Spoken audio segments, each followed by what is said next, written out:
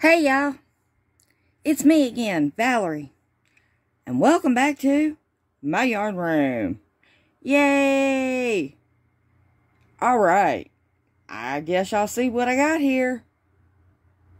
Would y'all like to get started on how to make my cardigan? Now, I don't know if this is somebody's pattern or not. I do not know. I just whipped this up. I got inspiration for it from other cardigans that other people made, but I've never seen anybody make one with this stitch. And I love this stitch. This stitch is totally underrated for what it is. It's beautiful. Alright.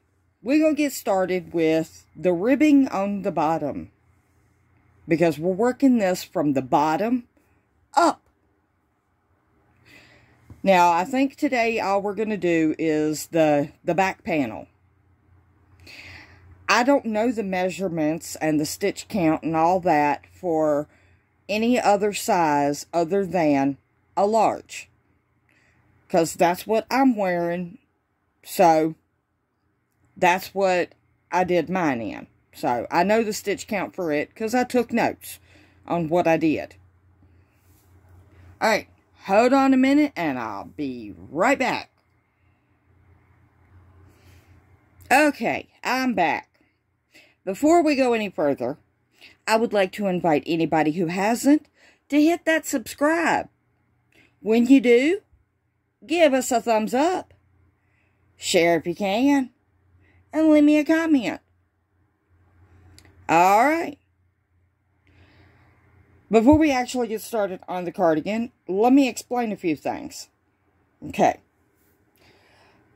Like I said, this pattern will be for a large. I will give simple instructions throughout this series on how you can change things if you want. Like, if you wanted a bigger size, it's easy to adjust. But I don't know the count other than a large. Okay. This is a cardigan with a pocket. On the front panels, there's a pocket on each side. Okay. I used an H 5mm crochet hook. And the yarn is Lion Brand Mandala Ombre in the color, I believe it says Mantra. I don't know.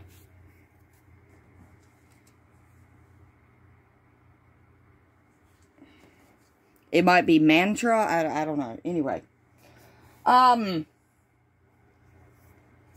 Okay, so, for the ribbing on the bottom, let's get started. Because I'm already almost 4 minutes in, and I haven't done nothing. Alright, let's make us a slip knot. Now, you can do the ribbing on the bottom, starting it out in two different ways. You can do a chainless foundation, or you can do a chain and just work from there. Either one is perfectly fine. What I'm going to do is I'm going to go ahead and I'm going to chain 11.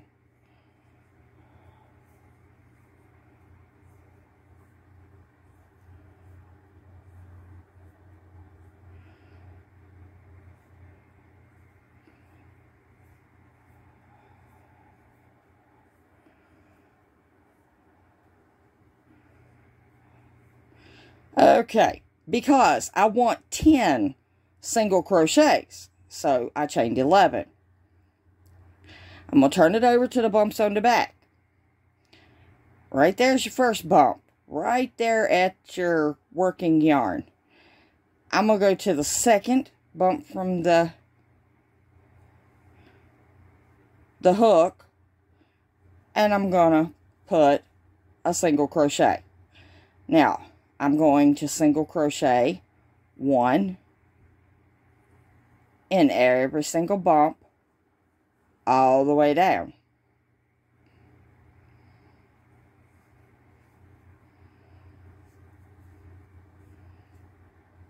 Alright, meet you back at the bottom of that.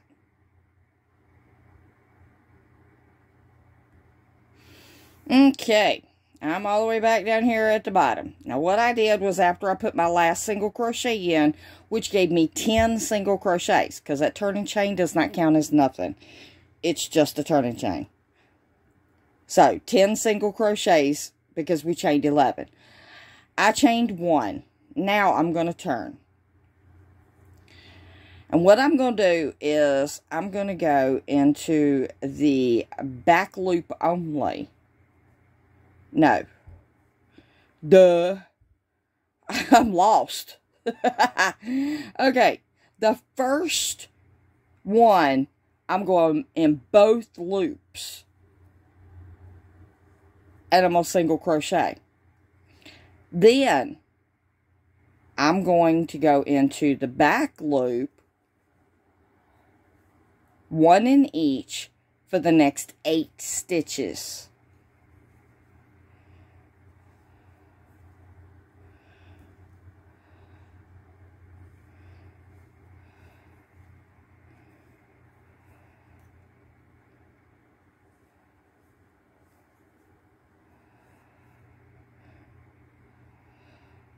Just came right out of my yarn there. Good gracious. Don't y'all just hate it when that happens?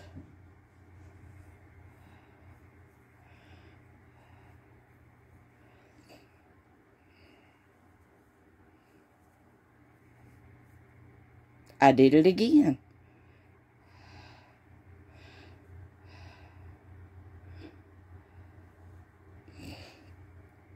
Alrighty, almost there. One more.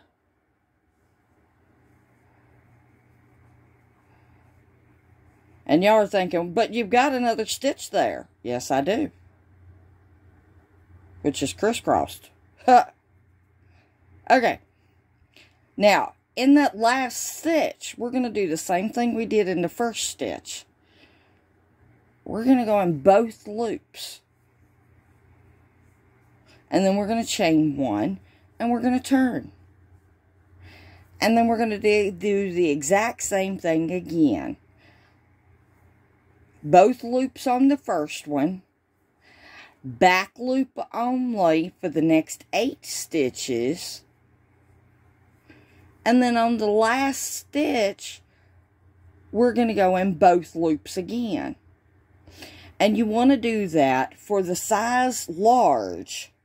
You want to do that for a total of, let me look at my paperwork, 97 rows.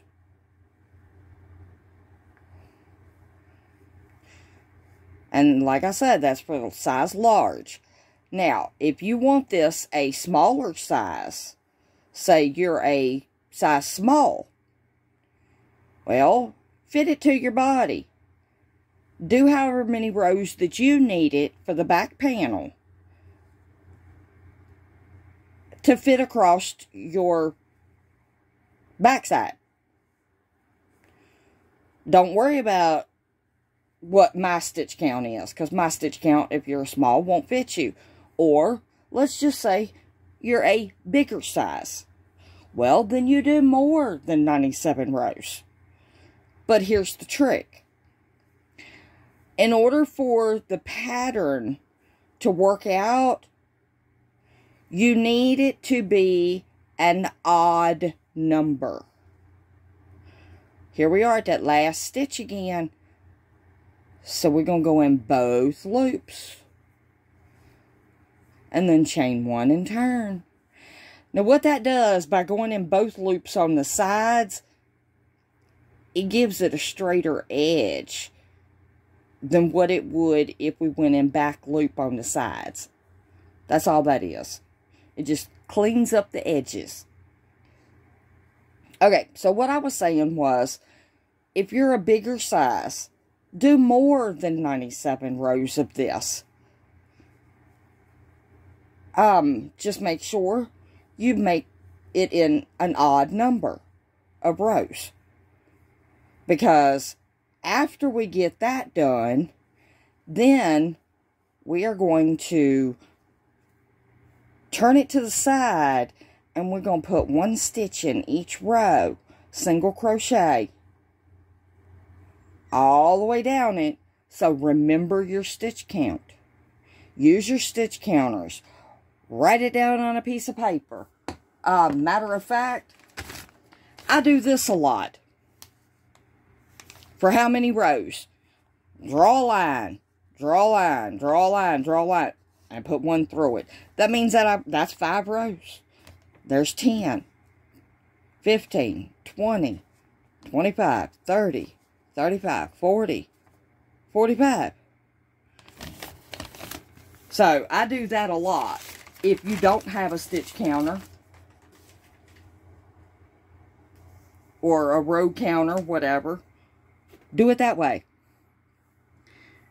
Alright, and I'll meet you back when I get a couple of rows done to show you what I'm talking about going down the side, doing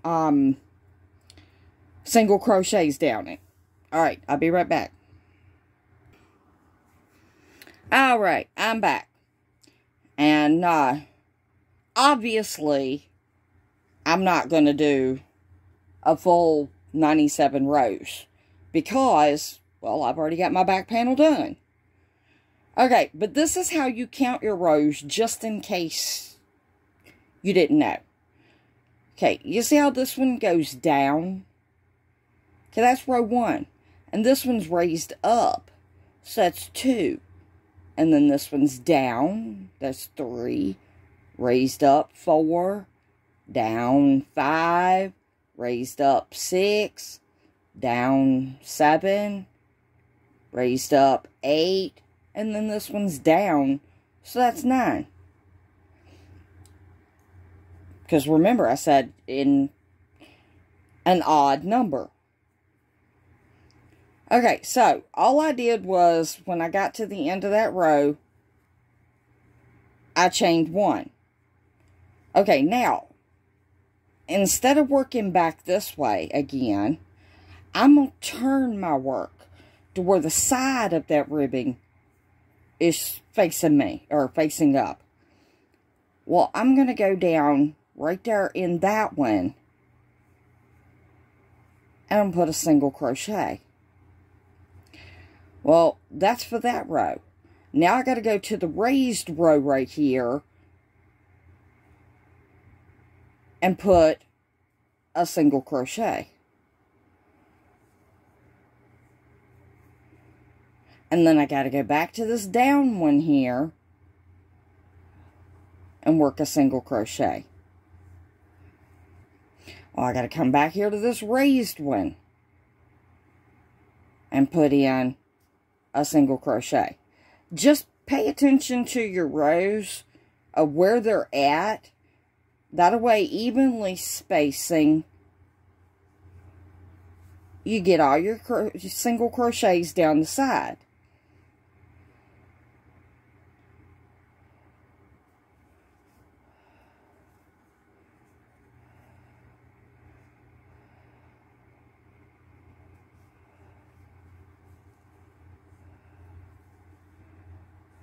I got 2 more.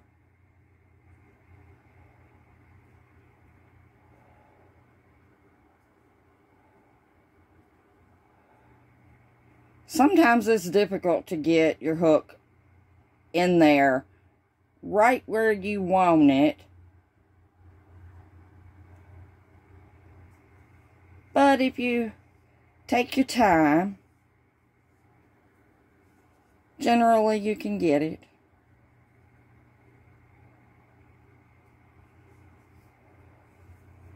And on something like that, you actually do want to take your time and make sure that you get 1 single crochet in every single stitch.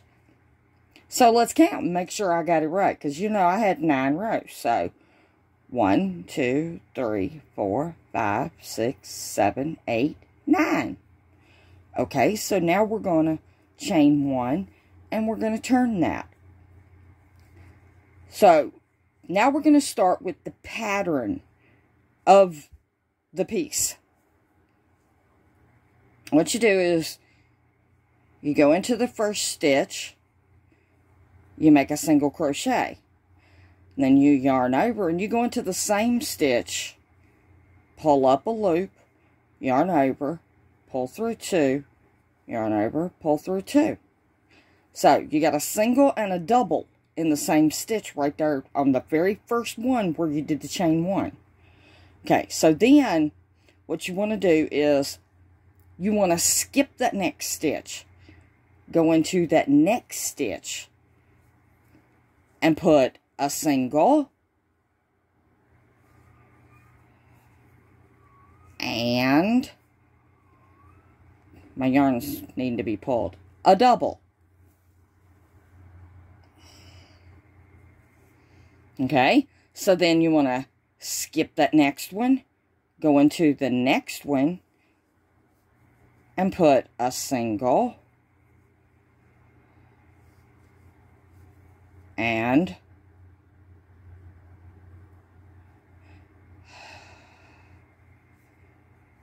my yarn keeps splitting.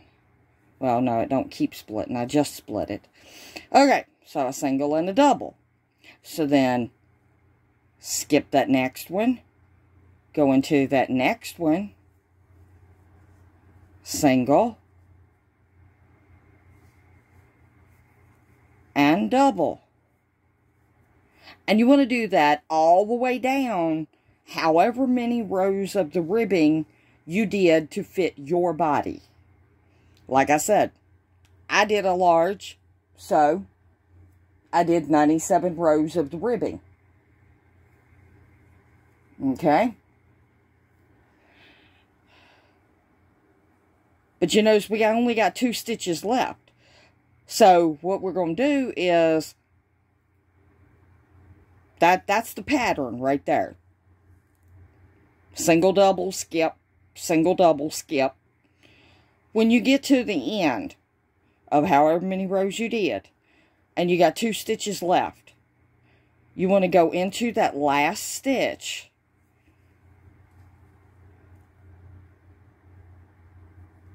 and only put a single crochet. Then you want to chain 1, turn. And that's the same pattern you're going to repeat over and over and over. I went in the first one right there where I chained 1, put a single and a double in that same stitch. Now you notice we did that in a single, okay? Well, this stitch here beside of that is going to be your double. You're going to skip your doubles always and go into your singles and do that pattern again. Single,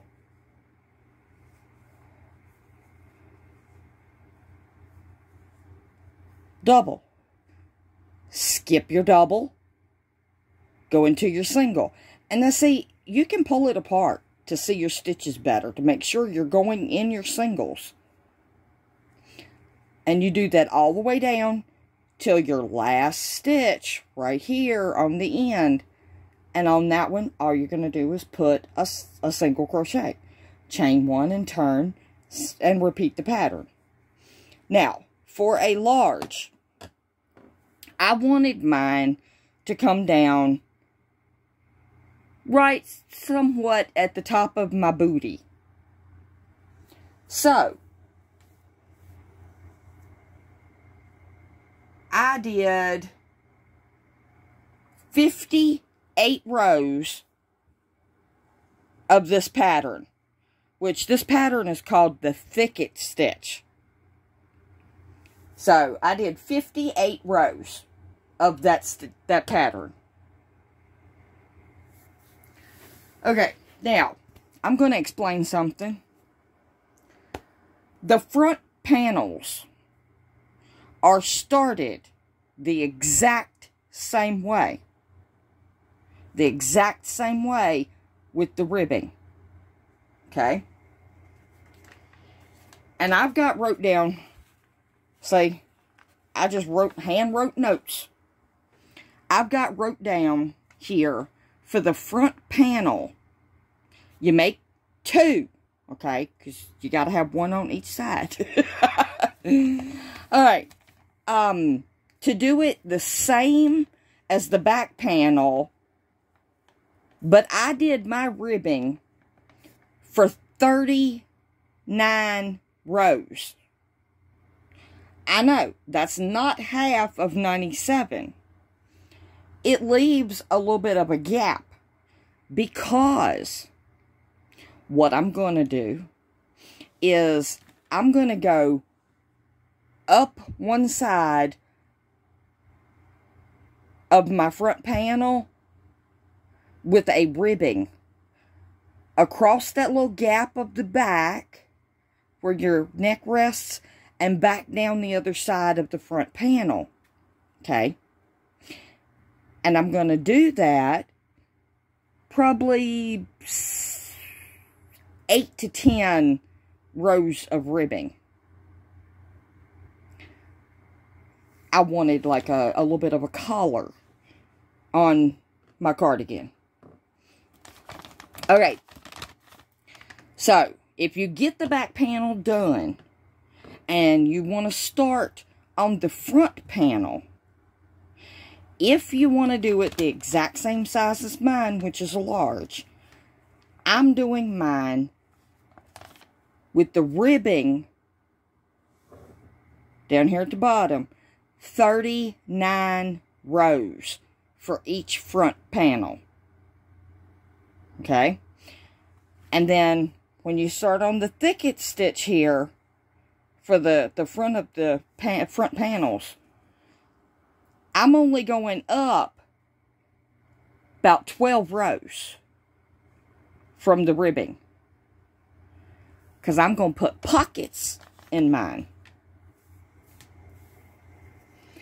And I will come back on here tomorrow, hopefully, and show you how I'm going to put the pocket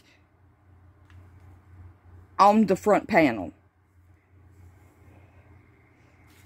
Okay. So, if you get the back panel done, you do the front panel the same way. If you're making it a large, you do it 39 rows. Put you a single crochet all the way across the side here of the ribbing. Start your thicket stitch and work the thicket stitch up for 12 rows on each front panel. And then we'll start the pocket. If you don't want pockets, don't worry about the pocket. Just keep working the thicket stitch all the way up for your total of 58 rows to meet the same length as the back panel. Alright, but I will come on here tomorrow and I will show how to put the pocket in for this size.